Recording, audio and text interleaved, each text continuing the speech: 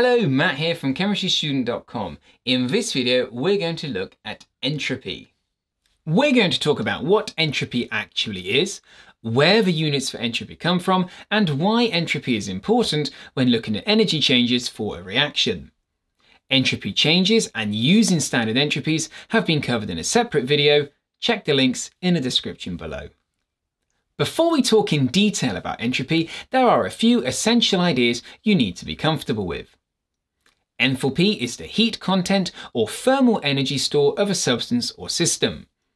All molecules and substances have thermal energy stored up inside them, as when some of their energy is released, it can only flow out in the form of heat. Enthalpy change is defined as heat energy change, kilojoules per mole, measured at a constant pressure. It is impossible to know the exact enthalpy of a substance. It is possible, however, to measure how the enthalpy of a substance changes during a reaction or process. This means in chemistry we work with enthalpy changes, shown as delta H, rather than total enthalpy values. Substances can exist in three states: solids, liquids and gases, ignoring plasma here. In solids, particles are close together and in fixed positions. In liquids, particles are further apart and, although still touching each other, are free to move around. In gases, particles are constantly randomly moving in all directions and can exist anywhere within their container. A group of gas molecules will always spread out to fill their container. Recap done? Let's go! I'm going to start this video in a slightly odd way, because the truth is there are a few areas in chemistry that you are presented with at this level of study that don't get fully explained or examined in detail. This often leads students to great confusion, and they end up just writing down what they are told something is, and they remember and practice how to answer certain questions and then move on, without ever actually understanding the very thing they are answering questions about. Entropy is definitely one of these areas. As much as I love chemistry and like to believe all students are desperately trying to understand the world of chemistry as much as possible, I know the reality is many of you are trying to keep your heads above water and just want to do as well as you can in your exams. Because of this, I've split this video into two sections. The first section gives you an outline of entropy as it is likely to be examined in your course. And the second section gives you more of a breakdown and introduction as to what entropy really is and why it has the units that it does. I strongly advise you to watch part 1 and part 2 to help you understand what is going on with entropy and why you need to study it in order to understand why reactions happen. That being said, let's go. Part 1, what your textbook probably says. Entropy is described as being a measure of disorder. The entropy of the universe will always tend to increase whenever a reaction or process occurs. What this is really telling us is that the more ways you can arrange particles in a system, the greater its potential disorder and the higher the entropy that system has. Obviously, the more particles you have in a system, the greater the number of ways you can arrange them all, meaning a higher entropy for systems with more particles in. But it isn't just the number of particles that has an impact on the potential disorder of a system.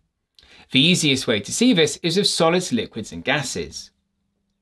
There are a limited number of ways to arrange particles in solids, meaning they have a low level of disorder and a low entropy. In a liquid, particles are free to move around much more, and this means there are lots of possible ways the particles can be arranged, meaning a higher level of disorder than a solid and a higher entropy. In gases, the particles can basically be anywhere within their container, meaning there is a huge number of possible ways the particles can be arranged, given a very high level of entropy compared to solids and liquids. The less the particles can move in a system, the less the potential disorder of that system. Think of a school classroom with children in. The slower they move in the classroom, the more ordered it is. The faster they run around, the more disordered and chaotic it becomes, even though the number of children is the same. As the movement of particles increases with temperature, the higher the temperature of a system, the greater its potential disorder, meaning entropy increases with increases in temperature. A warm gas will have a higher entropy than a cooler gas, assuming the same number of particles for both. For reasons that will be explained in part 2 of this video, the entropy of a system is linked to stability and energy, meaning it is measured with joules, the unit for energy. We've also seen that entropy changes with temperature, meaning this also has to be considered, given entropy the units of joules per Kelvin, essentially energy per degree Kelvin, temperature. For standard entropies, we also measure entropy per mole, amount of particles in a system. It is represented with the letter S. It is important to remember here that the unit of energy in entropy is joules, unlike enthalpy, where the unit of energy used is kilojoules. For reasons that will also be explained in part 2 of this video, the total entropy of the universe must always tend to increase when a reaction or process occurs. Even if the change in entropy is very small, it must always increase. But be careful, the entropy of a system, a group of reacting particles for example, can decrease in a reaction. It is the entropy of the entire universe that must always increase. The entropy of a system can decrease if the entropy of the rest of the universe increases more than the system decreases for a particular reaction or process. This is why entropy, as well as enthalpy, must be considered when looking at the feasibility of a reaction in chemistry. Feasibility here being whether a reaction can actually happen in reality, so whether it's allowed to happen. That's a basic and hopefully useful outline for entropy at this level. It does leave some pretty big gaps though, and doesn't all quite fully add up. Part 2. What actually is entropy? I'm going to start this section by first of all stating that entropy is essentially a mathematical entity and comes from statistical probability. This isn't actually as rare as you think in chemistry. Even electron orbitals are essentially mathematical and are based on probabilities. But this is why models of entropy are hard to understand, and calling it a measure of disorder can be misleading. The second thing to mention is that entropy only exists when you have a group of particles. One individual particle doesn't ever have entropy. A group of particles can collectively have an associated entropy. This is why we usually refer to entropies per mole of a substance or particle. One particle by itself is unable to have entropy. The reason for this is that entropy is based on how energy can be shared or distributed amongst particles within a system. All particles have energy, and this energy is made up of lots of small bits of energy that can't be broken down into smaller amounts, almost like tiny units of energy. The particles in a system are constantly sharing these bits or units of energy between them, meaning different particles can actually have different amounts of energy at any one time. Here is the key thing though, the more possible ways there are of arranging that energy amongst the particles, the more likely it is that the energy will be evenly spread out or distributed amongst them all. This is why entropy is sometimes referred to as dispersal energy in a system. The thing is, the more the energy spreads out, the less useful it becomes. Think about it. Energy is only really useful when it's in one place in high amounts. The energy that you use to boil water for a cup of tea is only useful when it's concentrated on heating that small amount of water.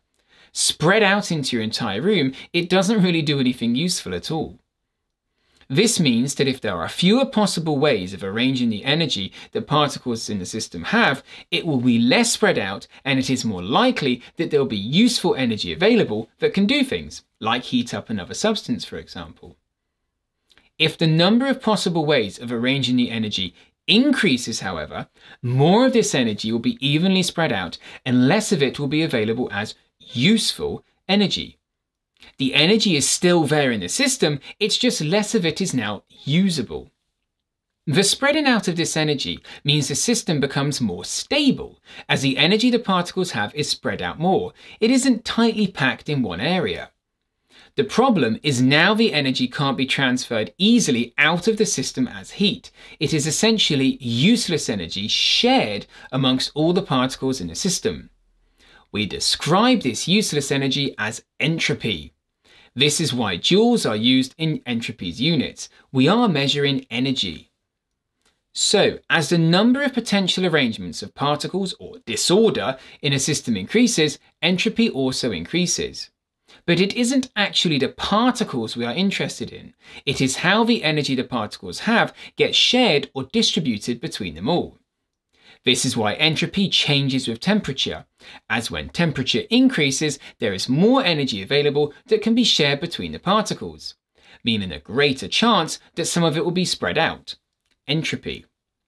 Because of this, the entropy of a substance is based on temperature, meaning Kelvin has to be included in its units. To condense all of this down then, enthalpy, the energy content of a system, is made up of useful energy that can flow in or out of a substance as heat energy, and entropy. Entropy is the energy that a system has that can't flow in or out of it as heat energy, meaning it is effectively unavailable to do anything. The higher the entropy content of a system, the more stable it is, as the energy is spread out more. In order for any reaction or process to occur, stability of the universe has to increase, and this is why the entropy of the universe must increase during a reaction or process.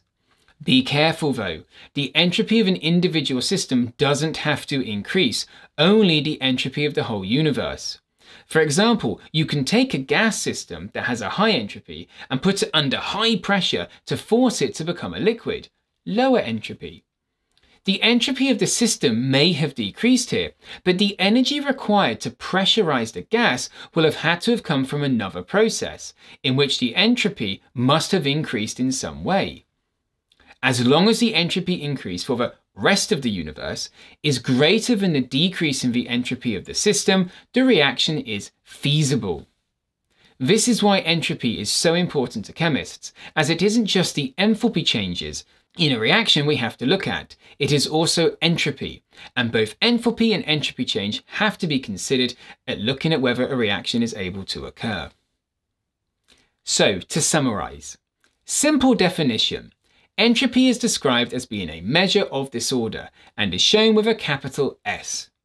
The total entropy of the universe will always increase as a result of a reaction or process. The greater the potential disorder of a system, the greater its entropy. 1 mole of particles in liquid state will have a higher entropy than 1 mole of the same particles in solid state. Note that it is a system or group of particles that can have entropy, never one particle. Entropy is a mathematical entity and comes from statistical probability. This is why models are hard to understand and a measure of disorder can be misleading. If there are lots of possible ways of arranging the energy that a group of particles have, there is a greater chance of the particles arranging themselves where the energy is spread out as much as possible, making them more stable overall. As energy spreads out or disperses in a system, it becomes less useful. In fact, useless, as it can no longer be transferred out of the system as heat to do work. This energy is described as entropy. Units for entropy are joules per Kelvin per mole. Entropy can be thought of as a measure of the energy within a system that isn't useful for anything. Temperature changes the possible arrangements of energy within a system, meaning it changes the amount of useful energy available. Increased temperature means increased entropy. As entropy is a property a group of particles have, it is measured based on the number of particles in a system. The standard unit for number of particles in chemistry is the mole, meaning standard units for entropy are joules per Kelvin per mole. I hope you found this video useful. Please check out other relevant videos in the links given in the description below and visit chemistrystudent.com for free notes and revision materials.